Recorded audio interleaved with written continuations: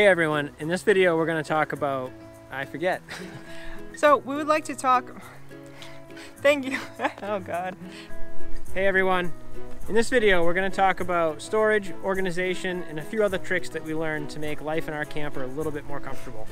We've tried to leave links to everything we've covered in the video in the description below. Now let's go. We got a shoe organizer in one of the dollar stores and we cut it in 2 pieces. We used a smaller section for shoes that we wear on a daily basis and we attach it with the command hooks. They've been working really well. We're actually surprised that they lasted this long. It's been almost 9 months of us traveling and they're fine. We use this longer section for the shoes that we don't wear very much and it's much heavier than the lower section. So we secured this extra weight with screws and fender washers. We use this wire rack to organize all of our stuff. We have toilet paper and paper towels over here, and we also have this box for miscellaneous stuff that we don't really use very often, but it's nice to have it. We also like this system with these boxes because they stay in place, but if we want to lift them up, it's super easy to do.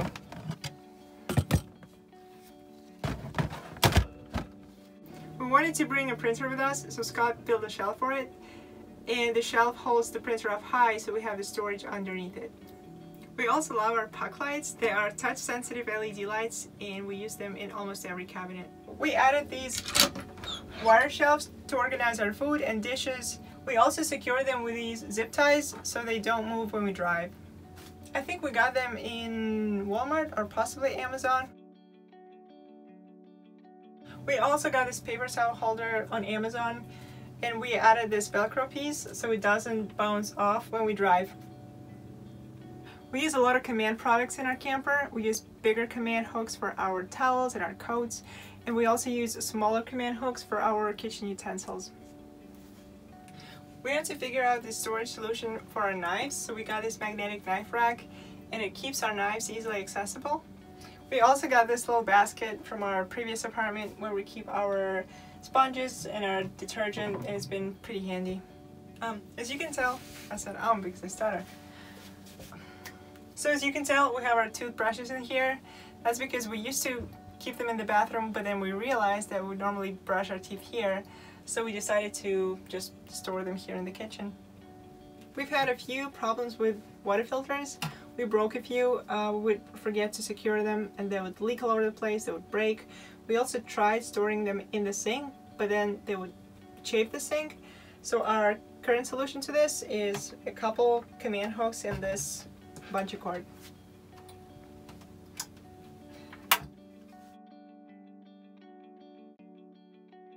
We have this large drawer where pots and pans live. We used this wire organizer to make them stack neatly.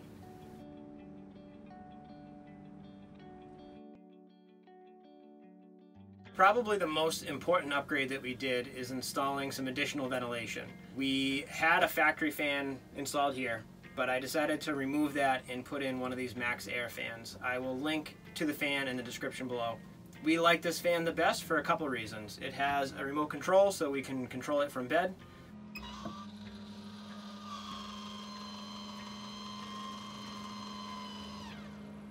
But also because it moves quite a bit of air. In fact, I think it probably moves more air than most of the other fans on the market. We also like the fact that it has 10 speeds rather than the traditional 3. But we didn't waste the fan that was in here. We moved that into the bathroom. So we actually have 2 very similar fans so we can move a lot of air through the camper. So one of the other big problems in a camper is moisture buildup, and we found that a lot of the moisture we had in our camper came from our towels drying. We used to hang them on the door hooks over there, but they never seemed to dry. So we decided to hang up a string between the 2 walls and we just hang the towels on them. It keeps them nice and open, we run the fan, and they dry much faster that way. So in our tiny little bathroom, we actually made quite a few changes. The first one was to replace the original sink that came with this. It had an issue where it just wouldn't drain. This is an upgraded sink that we added, and it's much nicer. It has a fold-down faucet like the original one did. However, this sink drains properly.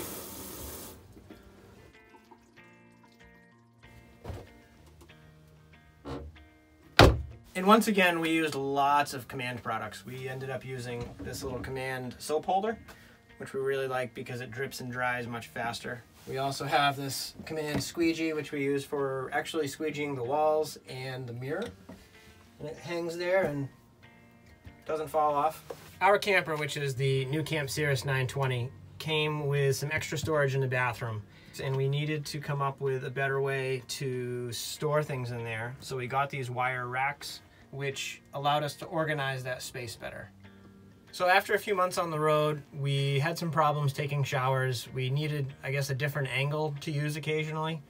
So we stopped at a local RV dealer and we found this little contraption right here, which we leave it here most of the time, but we can also swap it over to this side now, which gives us a different angle to shower from. Also, this white piece allows it to swivel, so we can angle it back this way and then point it at us.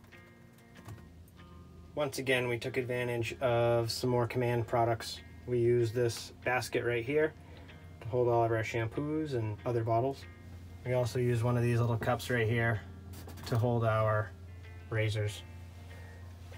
Another mod that worked really well, which isn't really a mod, more of just an addition, is this shower mat. It drains well and it keeps your feet from getting wet in between showers. It uses suction cups and it stays in place, which makes it easy to pull out and clean when necessary. Before we headed out on the road, we took the back seats of the truck out so that we had additional storage for all of the other stuff that we used. We carry extra water, and those are each 6-gallon jugs. I just set up this storage system, which uses these old bins that we had from our old apartment. This is 550 paracord. It's attached to the seat belt bracket, so it's very strong. My idea is we only put light things up here, so if we were in a car accident, we don't have anything of major weight coming at our heads. We have a sleeping bag and toilet paper and paper towels, and then underneath here we have some of the other heavier things. We have a lot of tools and things like that. So we took the seats out, and one of the first things I did was I built this shelf, and in the rams there's a couple of brackets on the back wall that allowed me to mount this, and it's hinged. So this will actually lift up. But at one point I had legs here, which came down through this gap and rested here. But it made it very difficult to access the things underneath here. So instead, I used, again, 550 paracord. I attached it to some brackets back here. It comes forward. And I use just these couple screws underneath here to separate it. It worked better, and it allows me to tension it.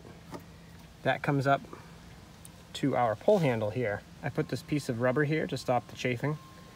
It comes back down, goes around the screw, up and over, and it goes to the other side where I have a similar setup. Comes across over here, around, same system, and then back. And there's a name for this knot. I can't think of it right now, but it allows me to adjust this. Also, the reason I had it go from one side to the other is so that it would be somewhat self-leveling. I still have space above it. I can kind of see out the back window, but with the camper on there, it doesn't really matter anyway. Then I've used these bins for tools and a lot of our sports equipment. We have boogie board and helmets and some tennis rackets in the back there. Down here there was also these fold down, but I didn't use them, and there was a gap, so I built a platform back here. So I just used these bins today. This works very well. I had to make a little extra rope. This is just pull it and it stays wherever you pull it, to some type of cam.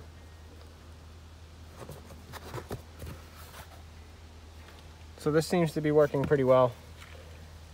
I was curious if this would chafe through, but we've driven this about 10 or 12,000 miles like this, and it's been absolutely perfect. When we're ready to hit the road, we throw this shower curtain over all of our stuff in the top. It protects it from prying eyes. It also helps reduce sun damage. It doesn't cover things perfectly, but we have tinted windows, so it's pretty hard to see inside.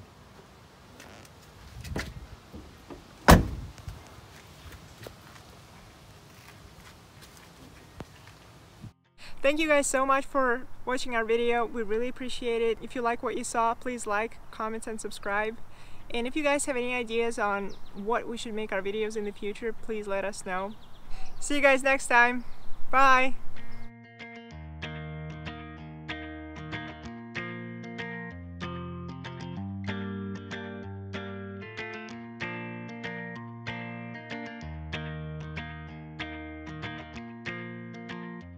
Don't be suspicious, don't be suspicious.